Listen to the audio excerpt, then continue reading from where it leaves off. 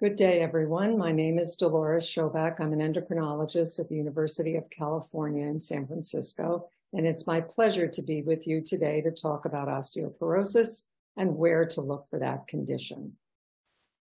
What I hope we will accomplish in the next few moments is to identify the means to make the diagnosis of osteoporosis in our patients, to recognize secondary causes for low bone mass and fractures due to osteoporosis, and then explain briefly the recommendations for DEXA testing of our patients. So how do we diagnose osteoporosis in the clinical setting? Well, it certainly can be diagnosed if the patient presents to you with a fragility fracture, and if that patient is at risk for such fractures.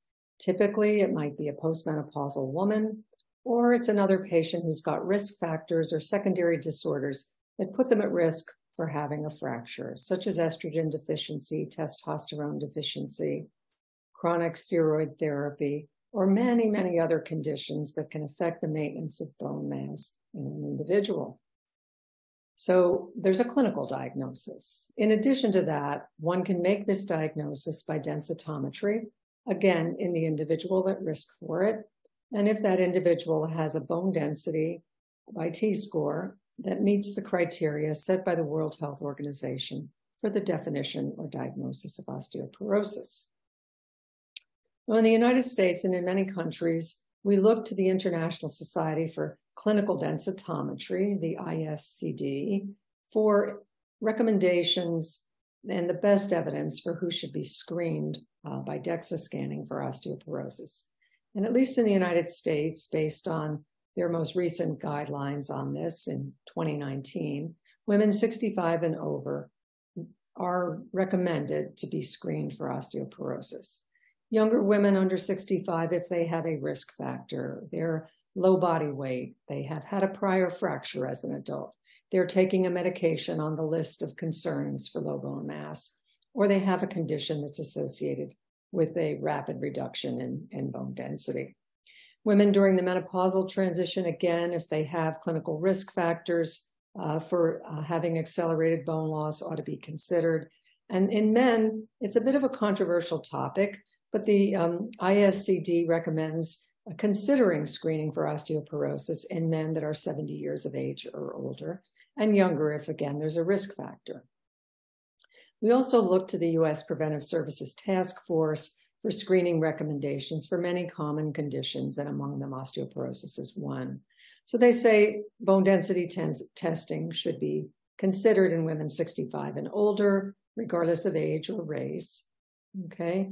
And then in terms of younger women before the age of 65, if they've got enough risk, about a 9% risk by Frack's calculation of a major fracture, then consider screening them by DEXA scanning. In terms of men, the International Society for Clinical Densitometry doesn't feel the evidence really can allow them to make a recommendation for men. So what are some of the important clinical situations that put an individual at risk for low bone mass and premature fractures? And there are many of these, and I think it's important to realize when we're taking a history from a patient that so many things can contribute to the maintenance of bone mineral density. So lifestyle factors are important: calcium and vitamin D intake, a history of falls, smoking, being excessively thin. There are many genetic disorders. I've listed a few in the materials that you'll be seeing along with this presentation, but there are many that can cause low bone mass and predispose to fracture. Low sex hormones in women and also in men can do it. Many endocrine disorders like Cushing's, hyperthyroidism, hyperparathyroidism, both forms of diabetes, both type 1 and type 2, can predispose to low bone mass and fractures. And then many GI disorders, celiac disease, inflammatory bowel disease, malabsorption, prior surgeries, and so forth, many disorders.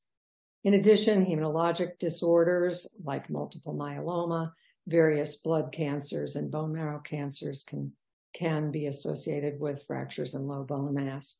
And then a large number of autoimmune diseases like rheumatoid arthritis, ankylosing spondylitis, many others as well as neurologic conditions like Parkinson's disease in both women and men, and multiple sclerosis and others.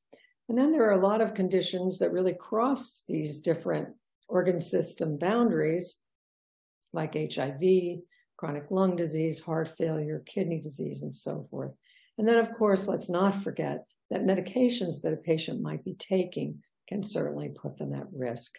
And that list is quite long. And I'll just highlight that men with a history of using androgen deprivation therapy in the treatment of prostate cancer, that is certainly one very important medication that can lead to low bone mass. And similarly in women, aromatase inhibitors in the breast cancer setting. But there really are many medications that can affect the bone, and that should be carefully looked at.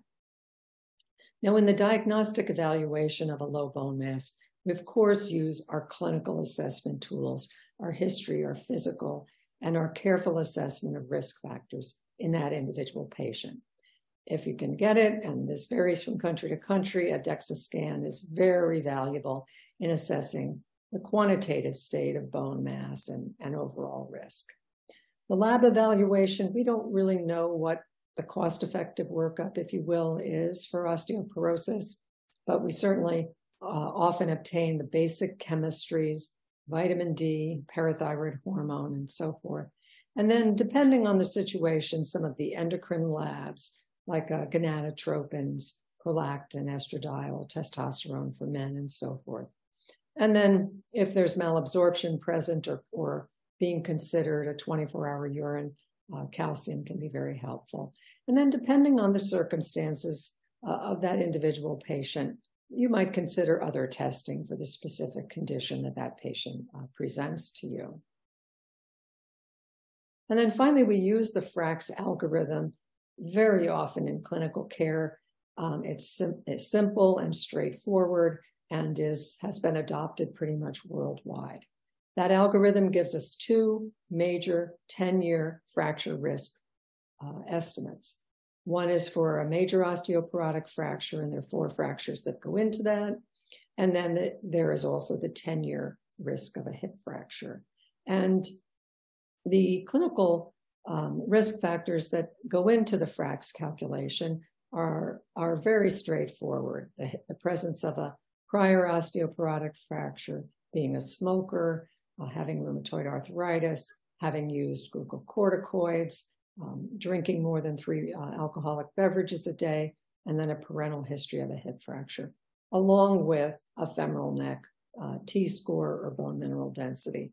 And you can even calculate FRAX without that bone mineral density measurement if need be.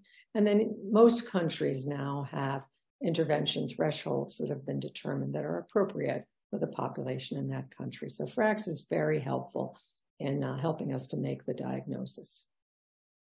Just a word or two about pharmacologic treatment. This is also going to vary from country to country, but some of the recommendations that I am focusing on now with you relate to guidelines that have come out through United States organizations. But the patient should be, as we've already reviewed, appropriately evaluated.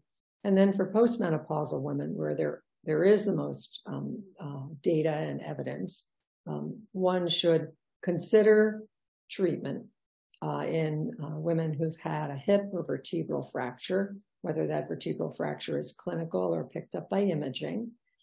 Patients who've had T-scores documented that are below -2.5, meeting therefore the World Health Organization criteria for osteoporosis by DEXA.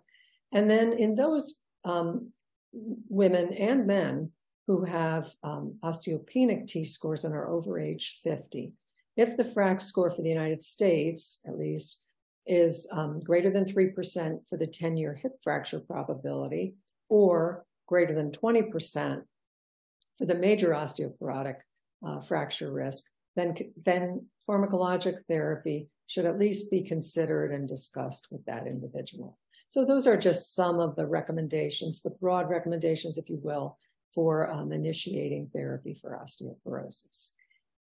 And I refer you to several very well done guidelines in this area, which have been done over the last 3 or 4 years, for more information on this topic. And I thank you for your attention.